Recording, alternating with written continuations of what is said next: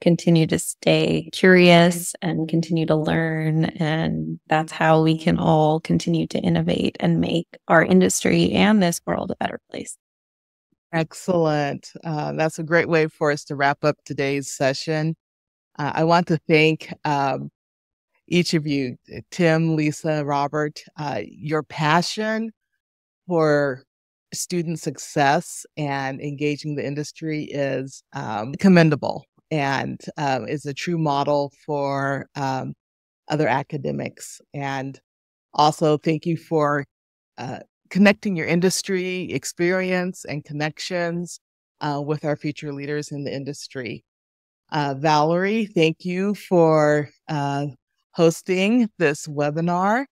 And for our audience, if you found this dialogue inspirational, we invite you to stay connected with Innovation Insights.